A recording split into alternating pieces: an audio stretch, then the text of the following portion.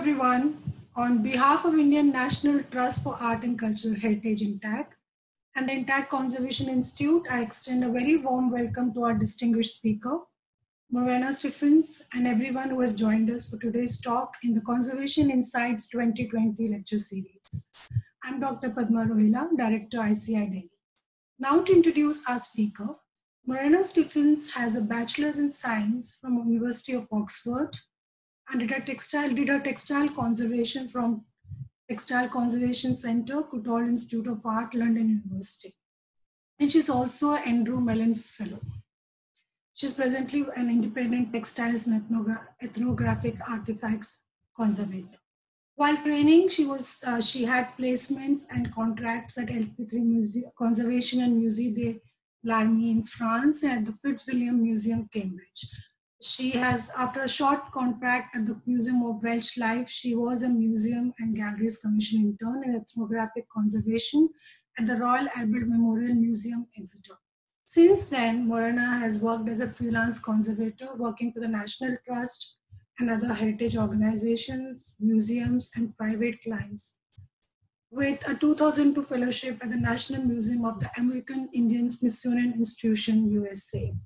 She carries out interventive conservation treatments alongside collections, care, consultancy, and training, specializing in world cultures, costumes, and textiles. She has experience of working with national, local authority, and independent museums and heritage organizations, working in areas of research of textiles and ethnographic artifacts, interpretation and access, training, development, and implementation of collection care improvements.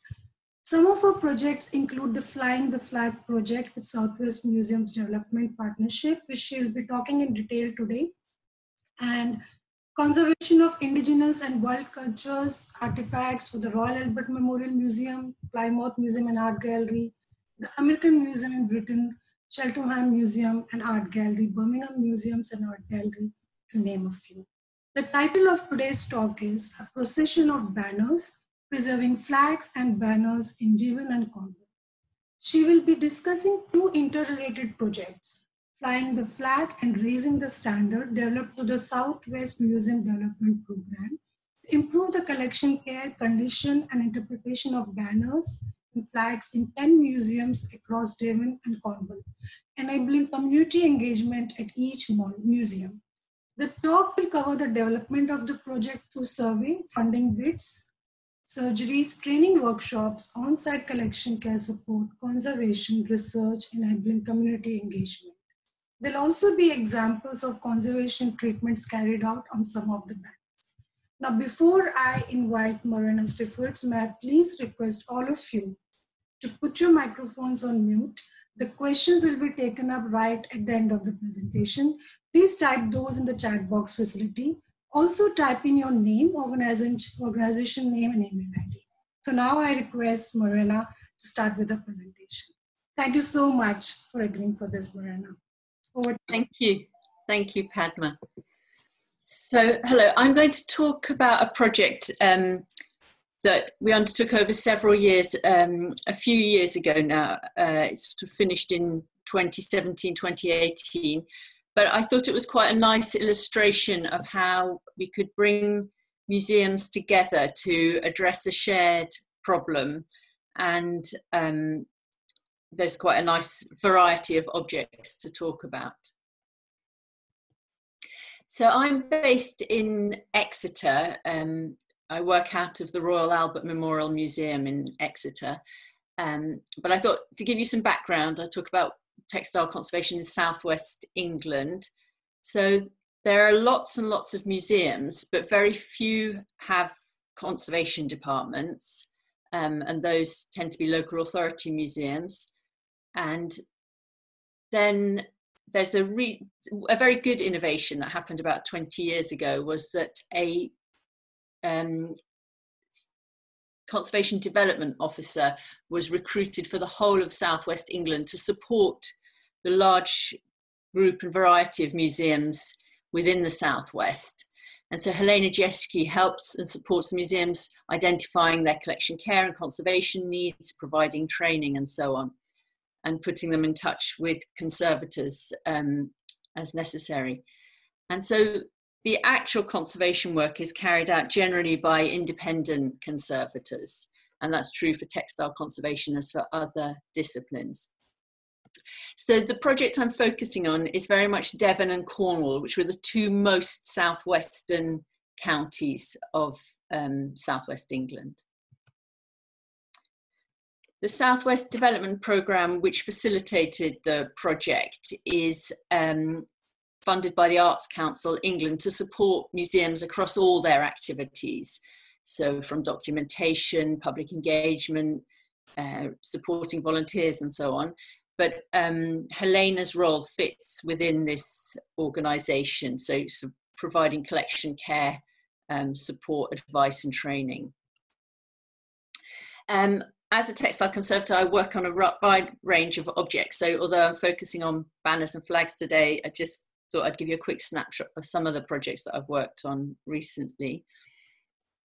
But in around 2013, it became clear from Helena's work that there were banners lurking in stores and museum collections that were posing quite a big challenge for the museums in terms of their fragility, their size, their state of deterioration, and generally the larger ones especially caused a problem in terms of how to store, how to be able to display, make accessible. So it became clear from Helena's visits that this was a bit of an issue for some of the museums. So then we had to look at, really, is this a problem? How many people are, or how many museums is this a problem for? So across Southwest England, there are museum development officers, which tend to be more curatorial, but have a general supporting role to museums across their region. So there are 4 museum development officers across Devon and Cornwall. So initially, to ascertain if there really was a problem, rather than a very being a very niche issue, we contacted the museum development officers for Devon and Cornwall to get a sense of whether there were lots of flags and banners, what kind of objects they were. So were they linked to the maritime industry? Were they trade union banners and so on? And the kind of size of the objects and the kind of materials they were made from, and as well as what condition they were. And from that initial consultation, it became clear there were banners and flags that needed support. So then a more extensive survey was carried out. And so the survey asked a number of questions. To give you an idea of the type of museums in the Southwest, you see that most of them, over almost 60% of the respondents, are independent trusts. So some may receive a grant from their local authority, but they're really run as independent museums.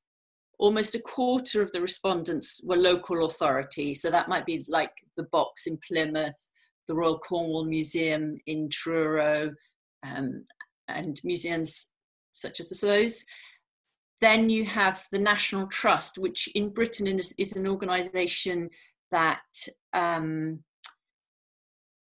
cares for the environmental heritage, so natural heritage, a lot of coastline, but also a large number of historic houses. And there are several of these in Devon and Cornwall. And then there are a small number of completely private museums. So looking to see how many banners and flags there were in each museum, most of them actually reported quite small numbers. So, fewer than 10 flags and banners. But 4 museums had much larger collections. And those turned out to be largely the maritime museums, or museums that have a large maritime heritage as part of their collection. a wide range of techniques were found in the banners and flags within those collections. So a quarter of them were painted, a large number were textile, appliqued work. So that's like the traditional woolen flags that you might see for national flags, naval flags, and so on. A significant number were embroidered, and then there were a large number, a third, which were either printed or woven. And one of the reasons that it has emerged that the flags and banners caused problems is often the scale of them. And most, or a large proportion of them, were large. And for many of the museums here in the Southwest, they are in historic buildings with quite cramped conditions. So it becomes a challenge to look after large objects. In terms of condition, so about a quarter were said to be in excellent or good condition, and the staff considered those to be safe for display. About half were in fair condition, so they might need some conservation to enable them to be displayed. But then almost a quarter were in poor condition with major structural damage or infestation and so on. And again, there's a similar distribution in terms of the storage conditions for the banners and flags. So often they weren't very well supported, and sometimes the environmental conditions were a bit of a challenge. So we also wanted to think about what is it that the museums need from a project to improve the collection's care of the banners and flags. So most of them said that storage and display were their biggest challenges, but that they would also benefit from help with interpretation.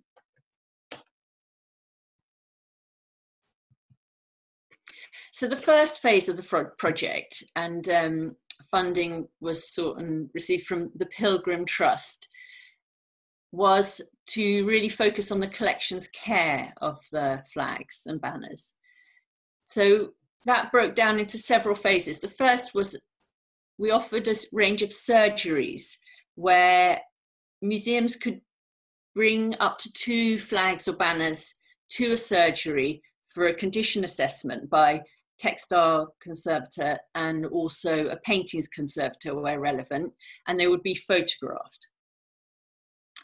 And then these were followed by training sessions, which brought together the staff. And in the West Country, many museums have a combination of both paid and volunteer staff, and some rely entirely on volunteers.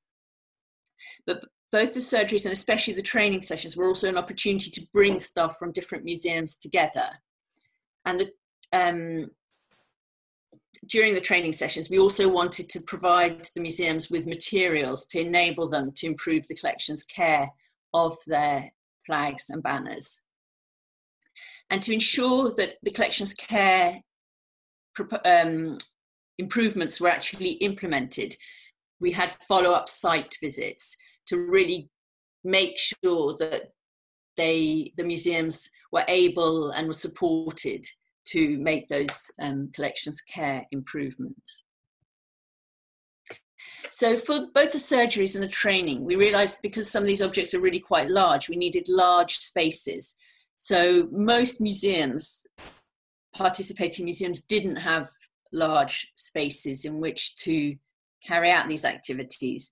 So we used a range of civic buildings, meeting rooms, and village halls where the participating museums could come. So maybe up to four museums would be there at any one time and could lay out their objects so that the conservators and the photographer could rotate round and do the assessments and the photography for each object.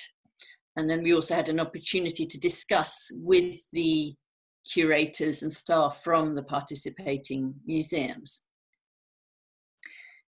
And in some cases, we were able to make small improvements to the collection's care. So where perhaps a large and fragile banner came just wrapped around its pole, if we had an acid-free tube, we could actually wrap the banner around that tube, for instance. But largely this was about assessment.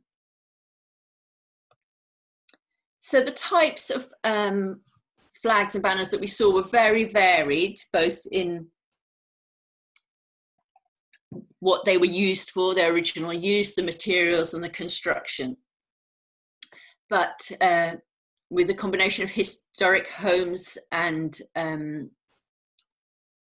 museums representing naval and military life, we saw a wide variety. So here, for instance, the top two on the left-hand side are military standards from a historic house, from a National Trust house, and then the other two are flags that was flown at the Battle of Waterloo and from the Royal Cornwall Museum. One group of banners that emerged from across the region were TOC-H banners, and it's an organisation that goes back to the First World War, set up by a priest, or as so a Christian organisation to support the soldiers and later their communities after the First World War. And this included both men's groups or general TOC-H groups, but also women's sections, such as the one from St Ives on the bottom there. I had been expecting perhaps to see union banners, but actually there were very few trade unions within the industries and in southwest England, which is largely rural and otherwise sort of maritime fishing. So we didn't see so many trade union banners, but we did see other working banners. So from the China Clay Museum at Wheal Martin, and from the Telegraph Museum at Porthcurno in West Cornwall.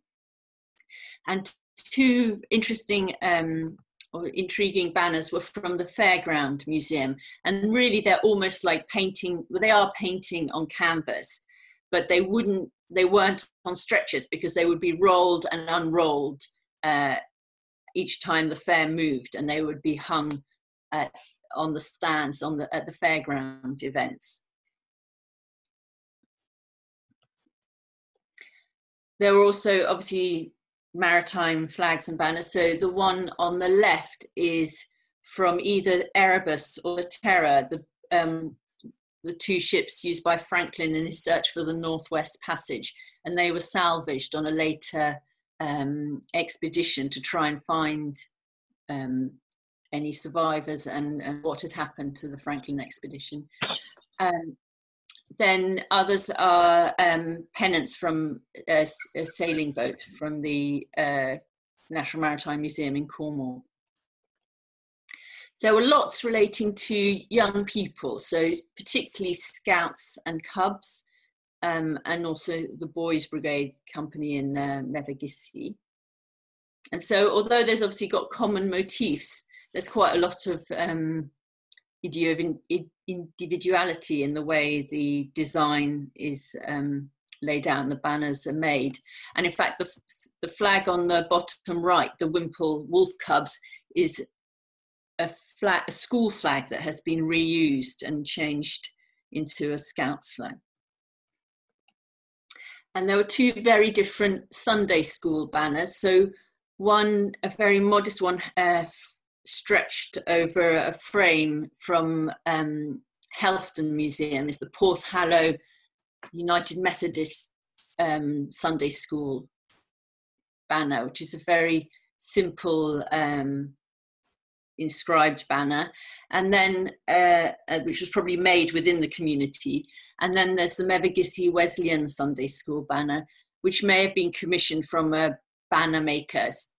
It has some similarities to banners, for instance, made by the Tootil Company, in that it's double-sided oil paint on silk. But I'm sure, yeah, it may have been another maker that it was commissioned from. And you start to see some of the problems with that kind of banner, where the tension between the thick painted areas and the silk ground leads to splitting and almost the cutting out of the painted areas. And so, although I said there weren't trade union banners, there were some friendly society banners. So those, instead of there being trade unions, there tended to be friendly societies which provided some of the services or support networks within the communities. So, and some of these were definitely made by the Two Till banner company in London. And these are double-sided silk painted with oil, and still attached to their wooden poles, and often stored in their original wooden boxes. And the boxes would be labelled with the care instructions, so that they mustn't be packed wet, for instance. Oops, the batteries were down.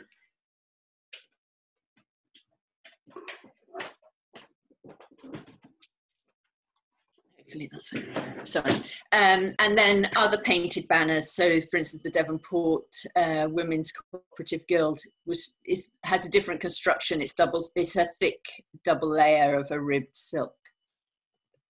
There are also some campaigning banners. So from Sidmouth, we have the Women's Suffrage Society banner, which is a reused cloth and painted, and the Cornish language banner from St Ives Museum, very fragile linen banner painted with quite a matte paint. So then I'm going to talk a bit about the type of damage that we found. So some of that damage occurred quite clearly or likely from use. So the fact that most flags and banners will have been paraded or used outside, so exposed to the elements, the wind and the rain, which are particularly prevalent in southwest England. Others are to do with some of the other damages due to their construction. So I commented earlier on the issue around the thick paint on a very flexible silk sometimes causes the paint the painted areas to become kind of cut out from the silk ground. And another thing that's very common is to see a lot of damage towards the fly end of a flag, because the hoist end is more constrained by the pole, whereas the fly end is moving more in the wind. So that's not untypical. And then these fairground banners would be rolled and unrolled and exhibited outside. So there again, some of that damage is due to their use. But other damage has occurred in storage, whether that was in the museum or where it was stored before it came into a museum. So for instance, the woolen scout flags had suffered, some of them had suffered quite severe insect damage. And insects are a real issue, carpet beetle and clothes moth in southwest England, where it's very mild and wet all year round. So conditions, yeah, that favour that. And sometimes the extent of the damage leads to quite severe loss. Less severe structural damage was also found, frequently. So sometimes it was a combination of use. So the end of one of the company flags, for instance, that's damaged from being flapping in the wind. The TOC-H banner on the right, that I think associated with TOC-H, they would have lanterns and light the lantern. And it seems that maybe there the lantern has singed the banner in its original context. We also see surface damage, particularly on the painted flags. So whether that's abrasion, where the back painting is less well bound, but also flaking from the banners perhaps being rolled when they're still slightly damp and put under pressure. and abrasion and so on. And also with the painted fairground banners, they would just be sprinkled with a bit of talc or something similar, rolled and re-rolled. And so in some areas they have sort of stuck to, the layers have stuck to each other, and then where they've been rolled and unrolled, it's clear that the paint has pulled off where it's been stuck to an adjacent area. Some of them had been, the image, for instance, was disfigured from old repairs, so sticky tape being stuck over them, things being repainted and so on, staining from being wet or from being used in different areas, and then fading. So here you can see a large number of these Scouts flags had been displayed in church, for instance, or in the Scout hut or the village hall, and the folds most exposed to light have really faded, and we saw that on several of the flags. And then the flag in the top right apparently would just be used to mop up spillages at the end of a Scout session, and that might explain the severe fading in some areas of the flag. We see the chemical deterioration partly from, the combination of materials. So the silver paint on the right is tarnished, and that may be in part from a rubberized treatment applied to the silk, which may have affected the silver and caused the silver to tarnish, or it may be from just damp environmental conditions and so on. I mentioned the flag at the bottom being used for mopping up spillages. So that's obviously bleached out the dye. And then you can see the effect of damp causing copper corrosion on the metal thread embroidery on the other flag. So in the West Country, I've already spoken about the extent of insect damage, but also some of the flags were really, had quite a lot of fungal infestation on them. So had to be treated with the right sort of health and safety precautions. And then because flags and banners are used and reused, so whether they're processed once a year or flown outside regularly, they have often been repaired, and sometimes those repairs are done very sensitively, but other times it seems like it's a bit of an emergency. Let's get out the sticky tape and just tape over the splits and so on. But then that leads to more long-term damage as the adhesive migrates from the tape carrier and is absorbed into the textile, and either causing staining, embrittlement, accelerating chemical deterioration in the areas where it's been applied. So, and it's also quite difficult to reverse. So that was quite challenging in some of the conservation treatments. And finally, these had been stored in a range of places before they'd come into museum collections. And some of the museums historically have also struggled with providing the right kind of storage environment. So a lot of objects were really quite dusty, sometimes just with loose dust like this, or other times with quite sticky, sooty soiling, perhaps from historic heating systems. So once we'd got a sense of the condition of the objects, the range of objects, then we did some training sessions. And so these covered things like, these were very practical. So there'd be a combination of presentation, but also a lot of activities. So people working together in small groups or pairs, and then feeding back into the group. And it also gave me an opportunity to give some feedbacks to make sure that people were learning and understanding what we were trying to communicate. So we looked at how to record the banners and flags, how to document them and describe them, and then also how to record the deterioration and try and identify possible causes of that deterioration. So if there's perhaps active deterioration, signs of pest infestation or mold, or the physical effects of not providing enough support in storage or display. And then we talked about the environmental requirements and how to try and achieve those in the challenging kind of historic buildings that we've got in the West Country. And then, because storage was a real issue, we provided the materials for them to improve their storage, but also actually practiced rolling large flags and banners, and how to use their acid-free tubes and paper and so on. And then finally we looked at making padded boards so that they would be able to display their smaller flags and banners within their display areas. And the training days were also, I was struck by, they were really an important opportunity for museum staff in the local area to get together and share their experiences and build their networks. So each museum was provided with acid-free tubes of different diameters according to their collection of banners and flags, and sufficient for them to be able to store all their larger banners and flags on in rolled storage.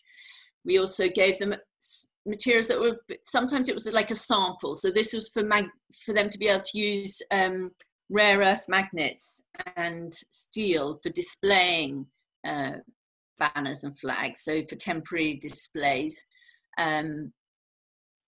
Things to make up padded boards. They also had pens and labels for documentation, gloves for handling, and so on.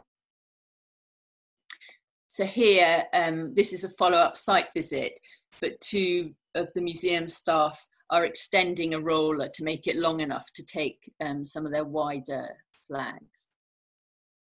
So an important element of the project was the follow-up support.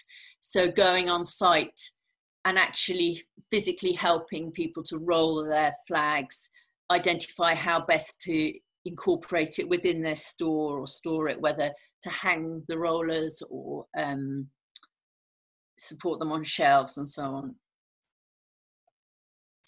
And so that meant that actually concretely the storage of the banners and flags was improved in the participating museums. And this was a lovely museum in St Ives, right in the West Country, which is in an old pilchard factory.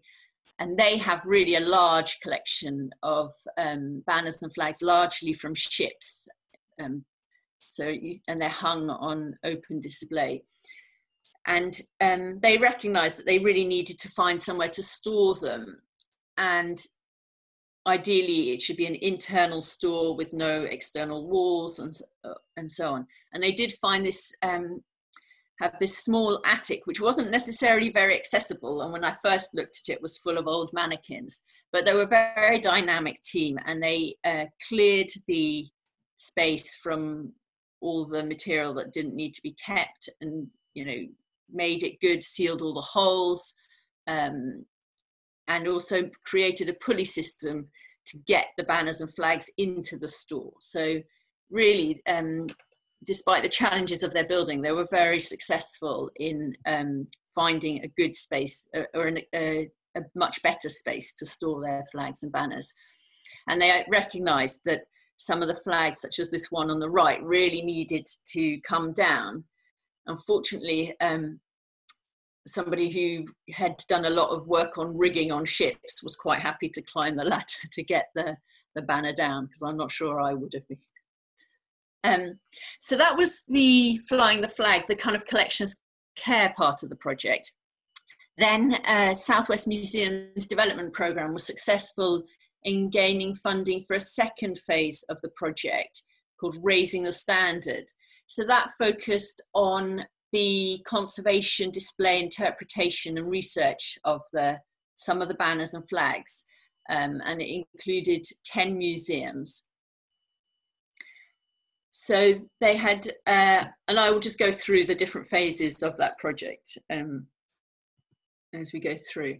So it's a very short introduction. I'll just show you 30 seconds of a video, because I'm aware it might not be the easiest thing to do via Zoom. So I'll just show you a short clip. Raising the Standard is a project working with 10 museums and heritage organisations from across Devon and Cornwall to share the stories and history of 15 diverse and vibrant banners held within their collections. 4 of these banners show how people made real change happen and had an impact far beyond the geography of their local towns and villages. Included in the group is a banner from the Sidmouth and District Suffrage Branch, a Primrose League banner from South Molton Museum, the £1 Society banner, and an Old Cornwall Society banner from St Ives Museum.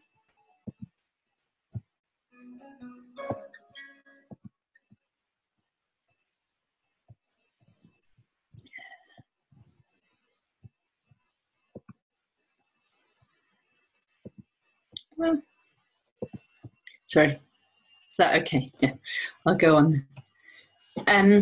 So now I'll talk about the treatment of some of the flags, so banners. I worked with the paintings conservator, Sophie Brummett, on painted flags and banners, and some of the other objects were treated in Bristol at Textile Conservation Limited. So I will just focus briefly on on 4 of the flags and banners now. So this is the Old Cornish one, which is actually written in the Cornish language, which unfortunately is no longer spoken as a continuous living language, although there are people who are learning it and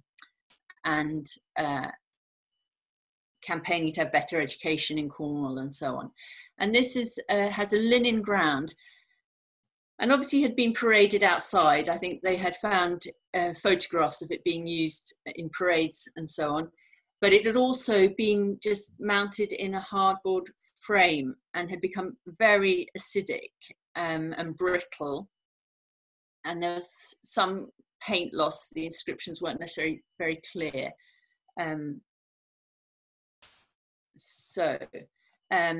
Sophie worked on consolidating the paint, and the red in particular was very fugitive, but all of the paints were flaking. And then we did cleaning tests with an agar gel, and which really did reduce some of the brown staining, the kind of cellulose degradation staining, and enabled the white ground to be seen more clearly, as you see in the top right hand corner. So that was carried out, and then the tears and splits were given a localized adhesive support with a silk crepeline, and then it was mounted onto a board to give it good physical support both in storage and display, particularly as it's not an overly large banner, so it could be handled more safely and displayed safely and so on. The next one is the Mevagissi Sunday School banner, which was the banner which in a way started the whole project. And this had been treated with various adhesive tapes.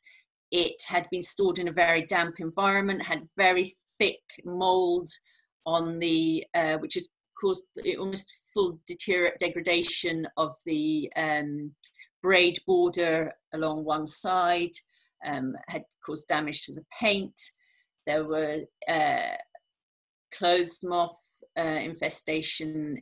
There'd been a clothes moth infestation in the fringing. So really quite a poor condition.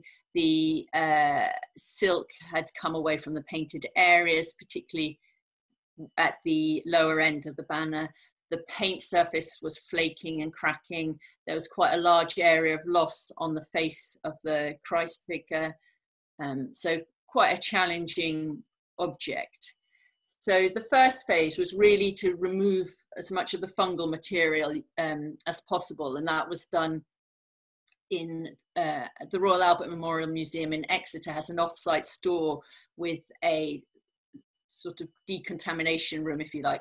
And so I was able to remove the mold there using full PPE to make sure I didn't inhale any of it. And so once that was done, the we worked to remove the adhesive coating that had come off these adhesive tapes using a range of solvents. And then Sophie consolidated the paint layers, and she did some retouching on the face that was going to be displayed. So on the left-hand side of the two images is the face that is on display in the museum. And so for legibility, she did do some retouching, although she didn't recreate the features. On the other side, she simply consolidated the paint and didn't do any retouching. But for this banner, there was I carried out stitch support to the braid, but for the main field of the banner, I dyed silk crepeline. But in order to ensure there would still be some legibility on the face that wasn't going to be seen, I then painted the dark blue areas onto the dyed silk, which you can see in the top right-hand corner, and then set that dye paste by steaming it. And that was adhered then to the reverse of the banner. So that's why the legibility on the right-hand image isn't quite as good as on the left-hand side. But that was the technique used there. And then it was mounted onto the fabric covered board. So then we have the little, the very modest Porthallow Sunday School banner. And again, Sophie did a lot of work cleaning and consolidating the paint. One of the big problems with this was that it had been pinned and nailed to the wooden frame several times. And this had caused iron corrosion on the fabric and actually caused holes to come up on the fabric. And so the nails were removed and the frame covered in fabric, which you can see in the middle picture, and so that it could be stitched onto the frame without the stress of the nailing. And then a large part of the treatment otherwise was really cleaning. It was really heavily soiled, so using mechanical cleaning methods, things like smoke sponge, but also on the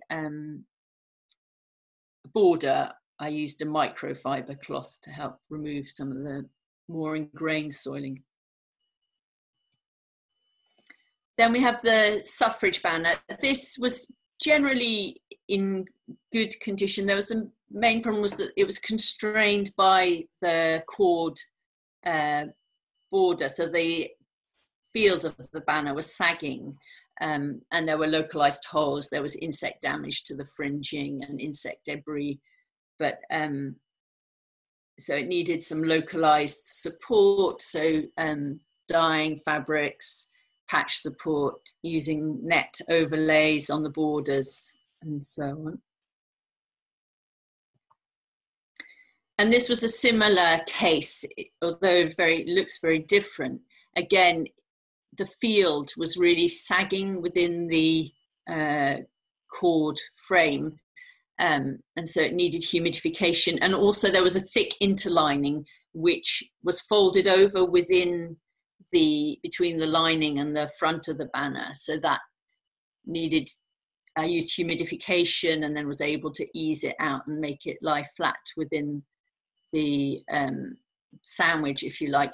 And there were lots of little sawdust or wood splinters caught up in the back, so they all needed removing. And then the stitch support was quite limited. It really only needed work where the edges of the applique had come loose, so that was a more simple banner. So then another important phase of the Raising the Standard project was research, help supporting the museums with research of their objects. And a specialist heritage researcher was hired to work with the museums to help them with, perhaps most museums are very good on their local knowledge, but I think the researcher was able to support them with perhaps more in-depth techniques and how to write up their research and share their research.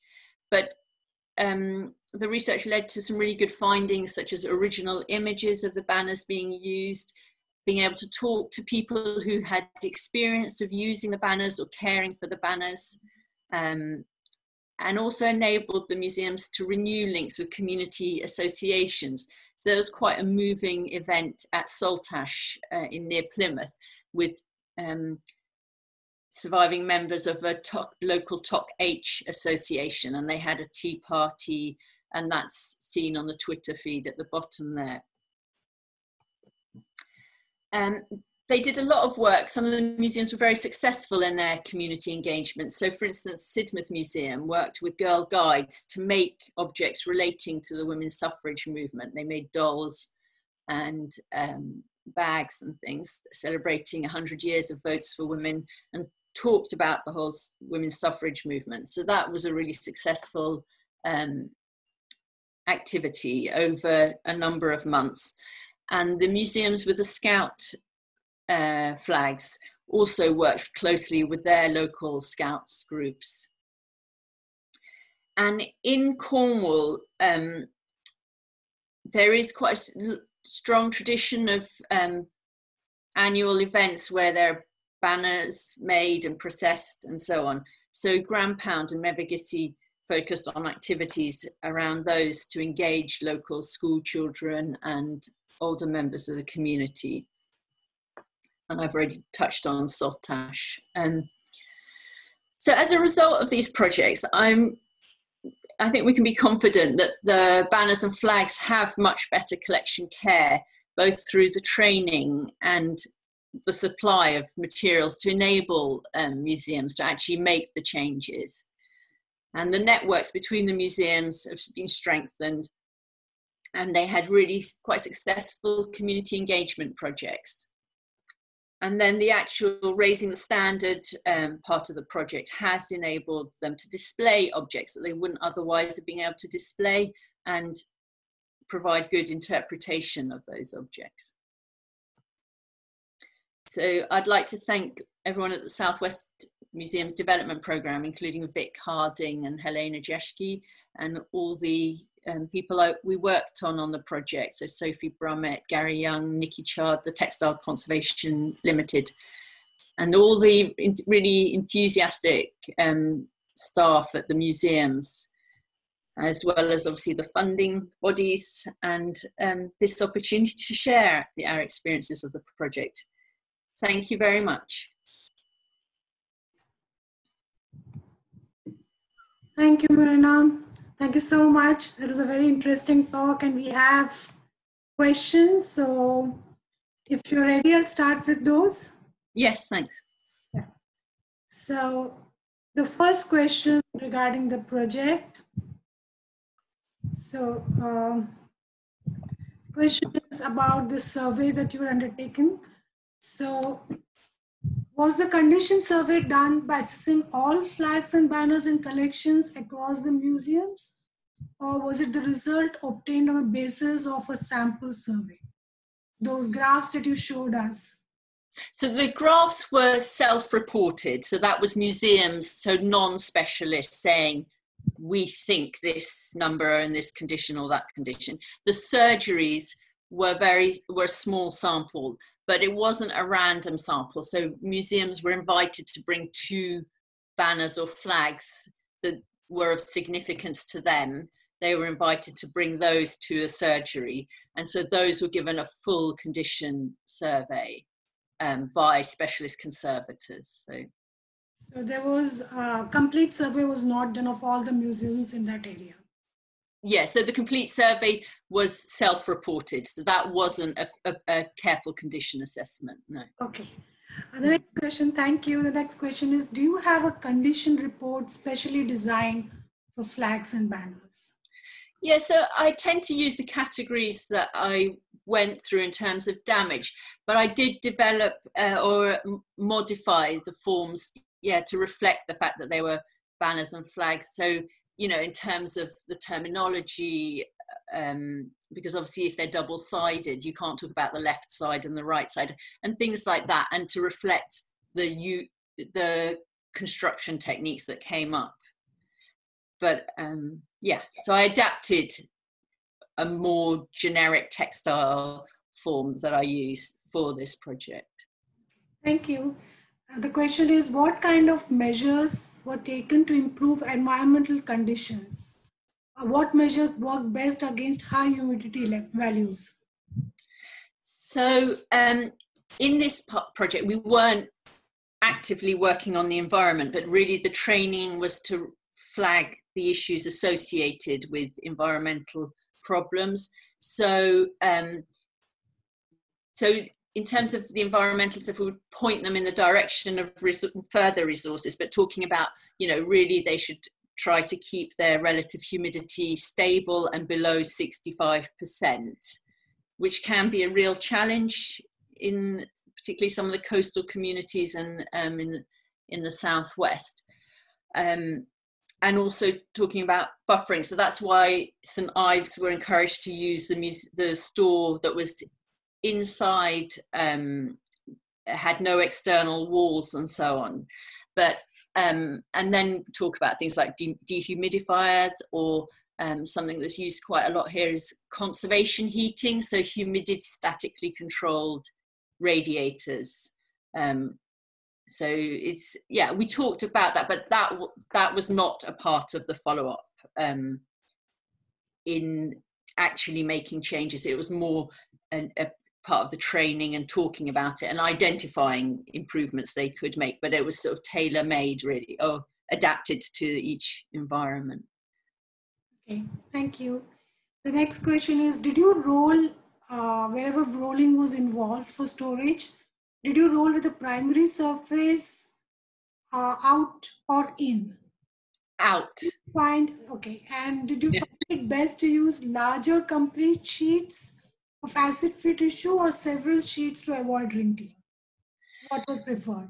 Much preferred using long sheets of acid-free tissue rather than lots of small ones. Yeah.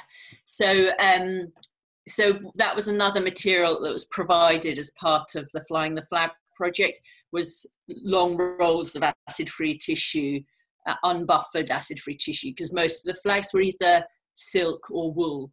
So, I mean, obviously they were cotton linen, but, you know, because of the prevalence of silk and wool, then we specified unbuffered acid-free tissue and rolls of it rather than sheets. Okay. Yeah, and so we rolled between 2 layers of tissue and onto acid. We were fortunate to be able to have a budget for acid-free tubes as well, because obviously sometimes that's not possible, so then people have to seal another kind of tube. Thank you. The question is, after the flags were conserved, if they were to be displayed, what are the methods that you would suggest for display of banners and flags? Sorry, could you repeat the first part, sir? After conservation, if one has to display a flag or a banner, what are the methods that you would suggest?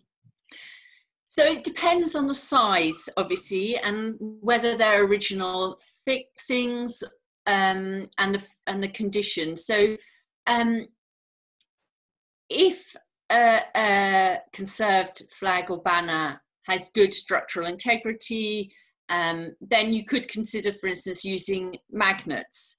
So either having magnets set into the back of a display board, and then having your steel strip sandwiched in fabric over the front of the object. So Gwen Spicer in the States has done a lot of work on magnets and has really good blogs and things accessible online, as well as her book on how to use magnets.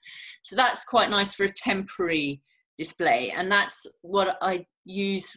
There's a National Trust house in South Devon called Buckland Abbey, which has some flags associated with Francis Drake, and they are rotated every 2 or 3 years. So there we use magnets because they're huge. They're, you know, 1.8 meter by 1.8 meter at least, or more. And they're within a really lovely display case, so that's a good environment. So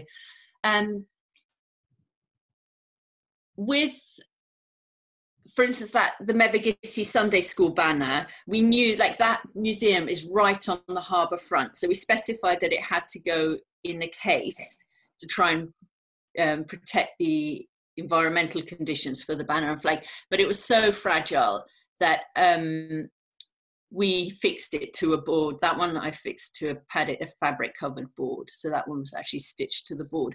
That poses a challenge when it comes off display and goes into storage, but they don't have much storage space. So that's likely to be on long-term display. For smaller banners and flags, it's good to make a small padded board, and then depending on the condition, either stitch or use magnets to apply them. And one thing in terms of so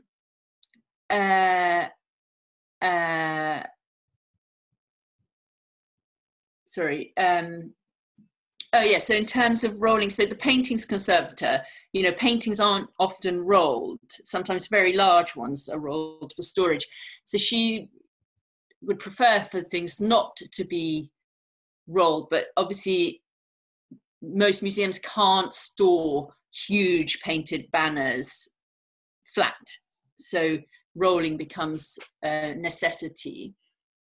So it really depends on the individual case of the museum. So yeah. Thank you. The other question is, what adhesive did you use for attaching the crepeline on your flags and banners? That was a Lascaux mix, Lascaux 498 and 303 mix. I think maybe 12% or 15%. Yeah, I don't have my notes right in front of me, but that was, yeah, an acrylic adhesive. Thank you. What were some of the challenges of working with different institutions, as same resources, equipment, staff, money may not have been available everywhere? So what were some of the challenges in the project? If you could. So in this project, what was nice is because it was externally funded, theoretically they all had the same resources in terms of doing the conservation work.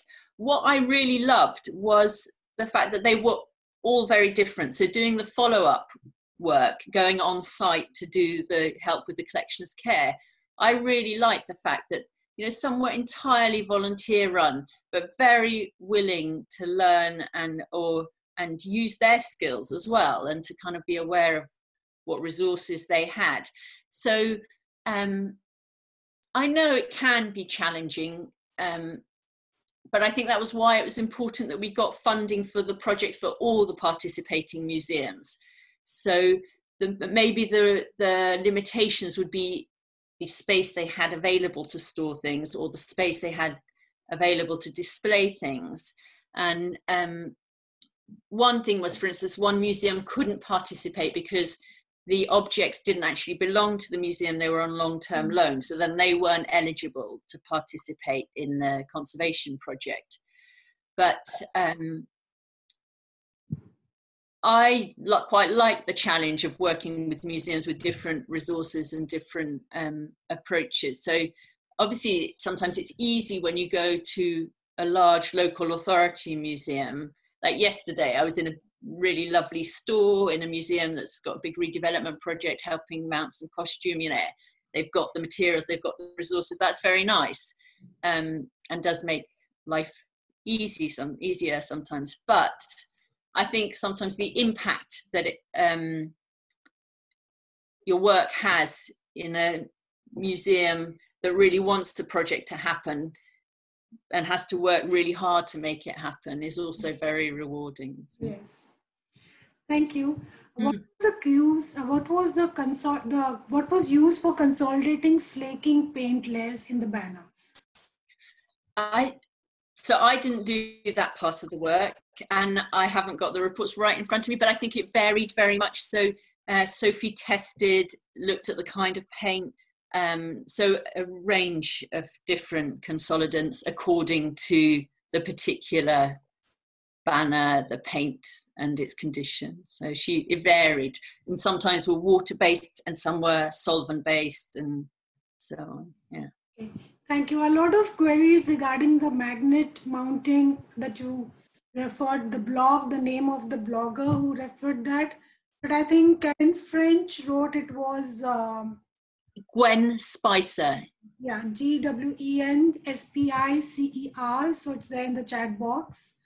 Yeah. So yeah, she's done a lot of really thorough work, and there's quite interesting things. Like, for instance, it can be good to have a polyester layer rather than a cotton layer between the metal and the magnet, because the natural fiber layers seem to dampen the effect of the magnets, whereas somehow the artificial fibers maybe even enhance it. So she's done a lot of very thorough work. So it's definitely, and a lot of her work is on her blogs. So yeah. So I think, any more questions? I think I've taken most of the questions here. So thank you, Morwena. Thanks a lot for your time, which is also put in the reference, blog references there in the chat box. So everyone, please note that down. Thank you so much. Thank you, Morwena, and thank you everyone for joining us. It was an interesting talk, and I think most of us got a lot about flags and banners, and I'm sure if there are more questions, we will be addressing you. Thank you so much for your time. Thank you very much. The next lecture is day after tomorrow. Again, we have Julia Brennan. We'll be talking about storage and display. So please do join us, all of you. Yeah. Thank you, Morwena. Bye. Thank you. Thanks. Bye.